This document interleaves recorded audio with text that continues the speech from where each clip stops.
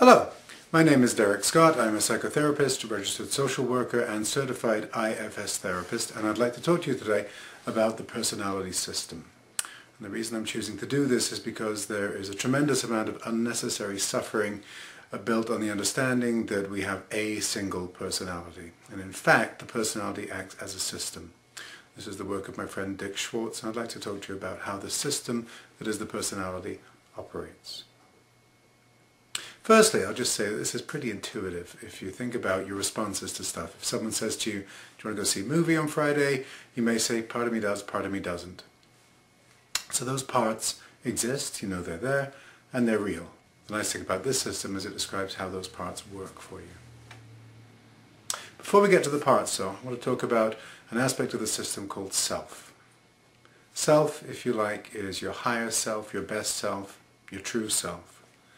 And self has the following qualities.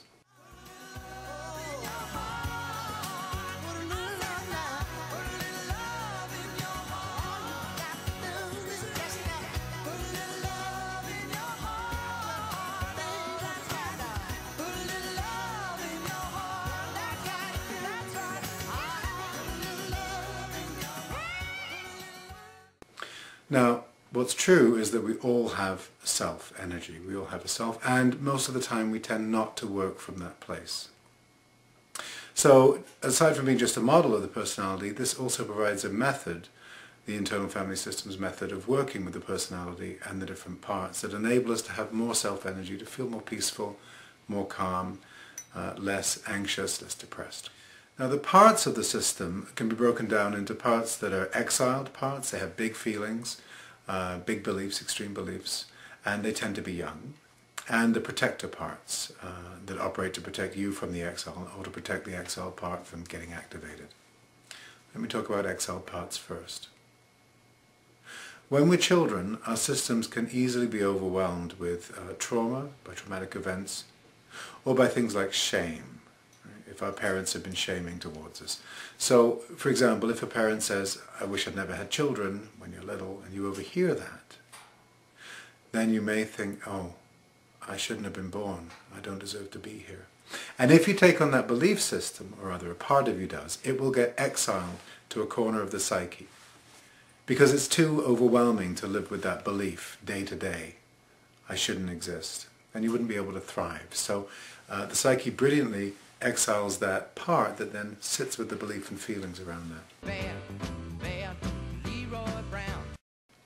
And that part, that maybe experiences shame, will try and get our attention. And that's what we mean when we talk about being triggered.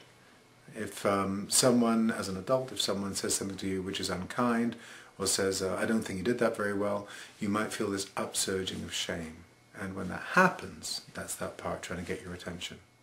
Exiles then hold these big feelings and big beliefs, and they will try and get your attention because they want to be rid of these beliefs and feelings and come back to a more harmonious place in the system. Now, along with these exiles, we have protector parts. And the protector parts can be divided into two. In this model, they're called managers or firefighters. And what the managers do is they seek to prevent an exile getting activated. So let's say you have a part of you that's ashamed of its body, and maybe when you were 7 or 8 years old you were teased about being fat or thin or whatever. As an adult you might be invited to a pool party in the summer, and your manager part will find all sorts of reasons to not have you go to the pool party, because that protector is concerned that if you're in a bathing suit somebody might tease you, and if somebody teases you it's going to activate this part of you that feels embarrassed about its body. Managers work very hard, they're very diligent, they're very good parts of the system for planning your life and ordering your life and making you look good, and they're concerned with social mores and making sure that you present well in life. They don't want to risk this embarrassed part taking you over, and maybe you're going to go red and maybe you're going to look, they think, like an idiot. So those are the manager parts. And they tend to operate with a critical voice. So when you hear that voice in your head saying you should do this, you shouldn't do that, you're too fat, you're too thin, you're too smart, you're too dumb, whatever it's saying, it's because it wants you to look your best, and it doesn't want you to present in a way that might bring judgment or condemnation into your system. They also like to figure stuff out, and they like to think they're leading the system. Now, no matter how much manager parts these protectors worked to ensure that the exile parts don't get triggered and don't get activated, life has a way of happening, and those parts will get triggered. You might watch a video which has a scene in it with a kid being embarrassed or shamed by its parent. That'll trigger that part of you. And when those exiles get triggered, that's when the other parts come into play, the other protector parts called firefighters.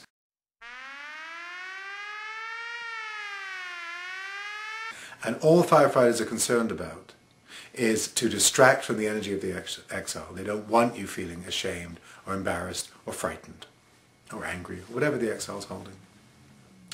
And so firefighter parts operate with what are often thought of as the common addictions. They'll use food, alcohol, anger, overwork. They may use sleep, cutting, spacing out. There's a whole manner of activities that firefighters like to use to distract from the energy of the exile emerging. When these firefighter distractions become chronic is when we think of it as an addictive situation, so addicted to alcohol, addicted to drugs, whatever. Managers and firefighters, although they're both protectors, they don't support each other's behaviors. Managers are, of course, very critical of the firefighters because firefighters tend to make us look bad if you're exploding in rage, if you're getting drunk, and behaving in ways that offend people. Your managers are going to have something to say about that. And often what happens is we hear these two voices very clearly in our heads. So perhaps you're at a party and something happens, an exile part's going to get triggered, so you start to drink a lot, or you start to act in a way that brings untoward attention to you. And then you'll go home and the manager will say, I can't believe you did that, why did you do that? And you're thinking, I don't know why I did that. And so these two will have a lot of airtime. And then what happens is the exile doesn't get the attention, as these parts are polarized in their way of interacting in your head. So once you become aware of these different parts of you and how they operate, you can realize that none of them have a bad intention for your system. There are no bad parts. Parts that are using alcohol, drugs, rage, they're not bad parts. They're distracting from the exile. Managers that are telling you you should and shouldn't do things that are critical of you, they're not bad parts. They want you to look and present well so that you don't bring judgments into your system. Parts that feel ashamed or embarrassed, they're not bad parts. They need to be unburdened from what they're holding.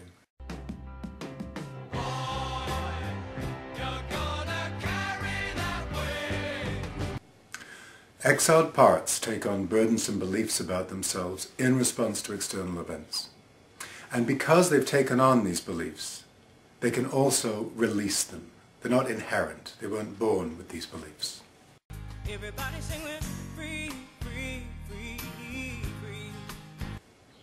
This process is called unburdening, and once these parts are unburdened from these beliefs, the protectors too can relax.